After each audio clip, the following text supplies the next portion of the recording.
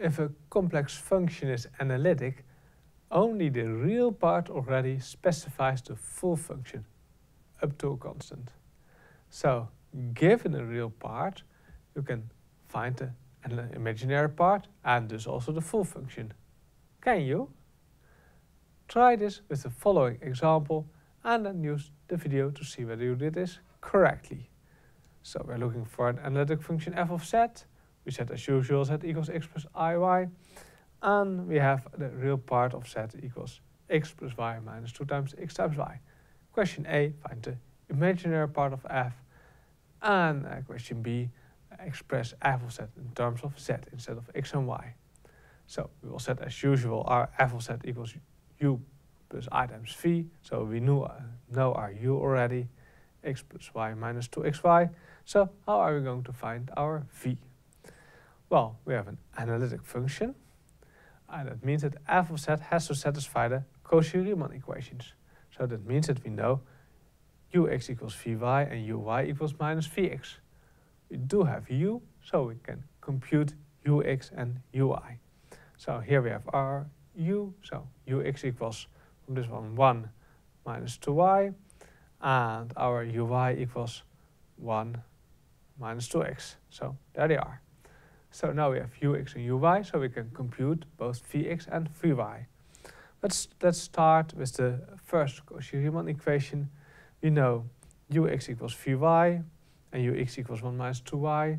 So vy equals 1 minus 2 times y. So we can integrate with respect to y. We find v equals y minus y squared plus a constant. And now the tricky part, this constant may depend on x, because we're taking partial derivatives. So we have our v now, but up to a constant depending on x. So how are we going to determine k of x? Well, we use our second Cauchy-Riemann equations. We have our v, so now we can compute v of x, and then minus v, partial v of x, and then use the uy. So first we differentiate v with respect to x.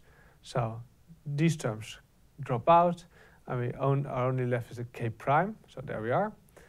Vx equals minus uy. We have our uy over here, so minus uy equals minus 1 plus 2x. So there we are. So now we have k prime. K prime equals minus 1 plus 2x over here. So we can integrate with respect to x.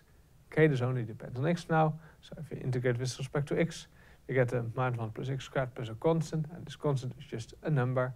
So there we are. We have our k. Plug it into our v over here. So there we have our v of x and y. Y minus y squared minus x squared plus a constant. That's the answer to part A.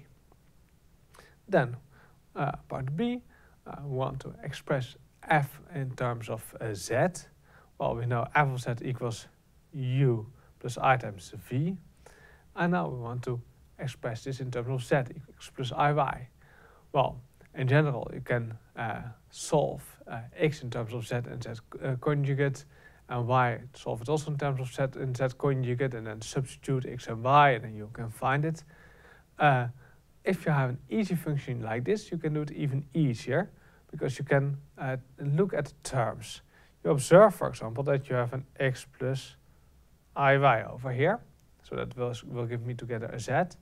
Then we have a minus I times x, and do it together with the y, because minus I times x together with this y, so we have to add an iy to get a plus y, and now we will get a z over there as well. So we are done now with this term, this term, this term, and that term, and then you see we have a x squared minus y squared times a y.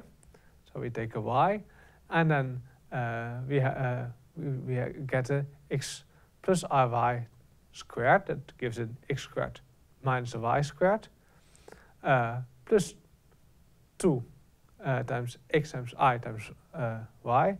But that's a term we also have over here. So now we have taken care of all terms, because that takes care of those 3 terms. Oh, plus I times c, of course.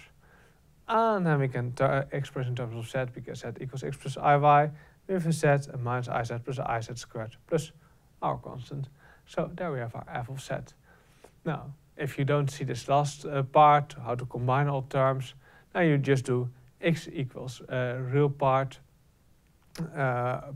plus offset plus imaginary part offset divided by 2, and y equals real part offset minus imaginary part offset divided by 2i. And substitute and compute, and you will find it as well. That will work. But this method we did in this video is a bit faster.